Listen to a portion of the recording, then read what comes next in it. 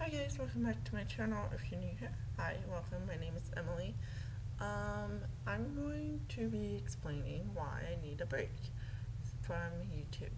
So, first of all, I went swimming. My hair's a mess. I'm just in clothes. I'm filming on my staircase because that's what I want to. I'm filming on my laptop. I don't have any way to edit this video. So, that's not better. Sorry. So there's that. I need a break because I don't have any way to post other than this, which means no editing, because I'm not downloading a software on here to edit. No editing, hardly any time to record because this computer is always being used. You guys hear that? Anyways, so there's just no way to do it. My iPad is completely full. I don't think you guys can see that. So, there's that.